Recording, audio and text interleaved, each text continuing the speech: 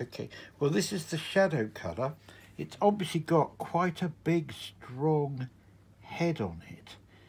And this would be quite a strong colour to show how strong the head is. Because in real life, probably it could detach from the actual ship in real life. It's, yeah, you know, it carries the command centre and everything.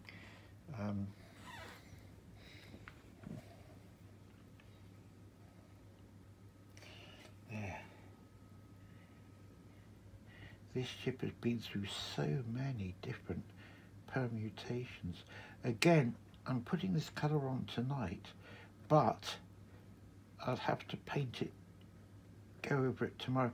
See, with a brush like this, you put the colour in and get the tone right, but you're not necessarily being able to control it. Why is that? Well, because, do you see, look, you're merging the colours. Do you see? Look, that's like paler there and darker there.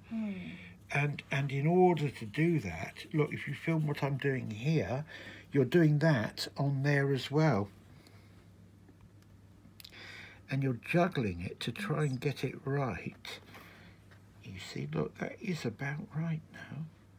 So is it partly because you don't know how it's going to work when you start putting the paints together? Yeah, exactly that. Because obviously they do also, you see, look, that's a much better reverse colour.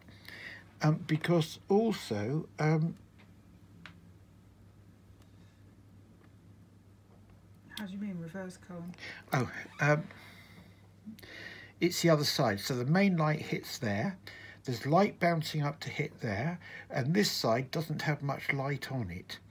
And then that nicely means that you've got all the, where the light's going there. And then, so you see, look, I can fill in this bit down here because I got a bit of this underside colour. So look. There.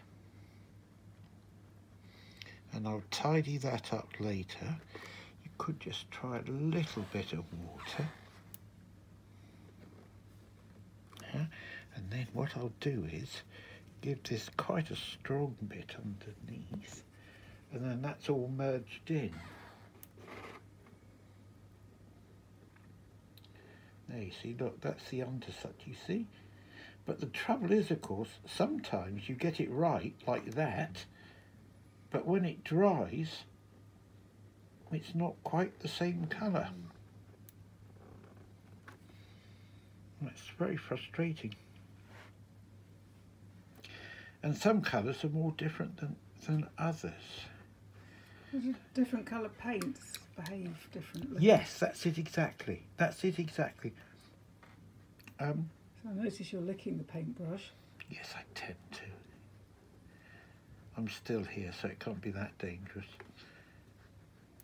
Been doing it for God knows how many years. Yeah. Cadmium is bad. I mean, that is well documented. So you do, maybe I'm dotty because I used to, you see, hat makers used cadmium and they were mad as a hatter, and people in different industries where cadmium was used. So perhaps that's why I'm a bit loony. Years and years and years of ingesting. When I went to the dentist on one occasion, he said, do you realise you're bright yellow up your nose? And that, of course, was cadmium yellow.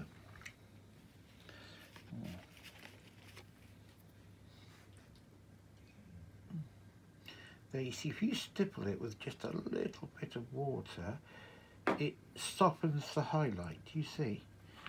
So when you say stipple... Well, look, do you see, I'm just dibbling up and down. Stipple means you sort of stab at it a bit, almost. Just, my bane of my life is I do tend to fiddle. Do you ever go too far and you go, oh Definitely, no, yeah, I'm on the verge of it now. I want to put a highlight in. I've got to have the discipline of not touching it. Oh, time and again I fiddle. It's a disaster.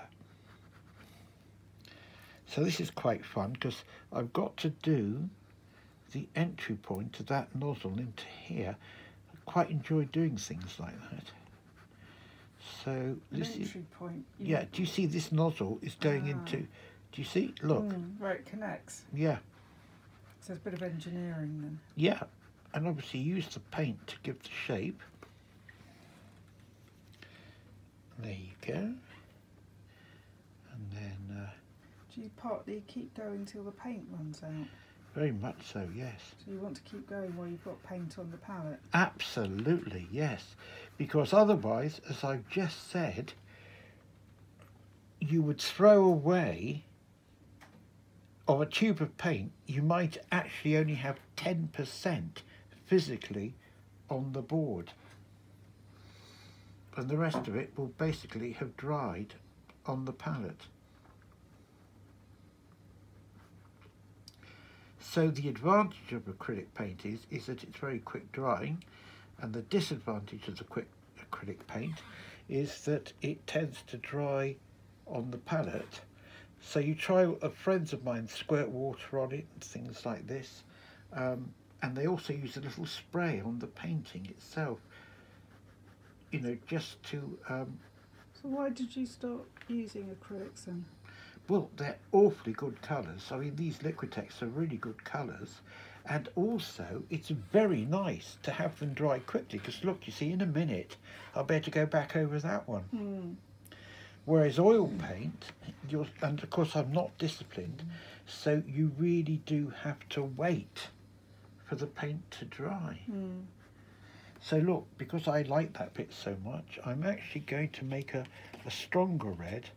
I'm going to use a bit of my lovely phthalo blue, because I haven't got a lot of it, and it's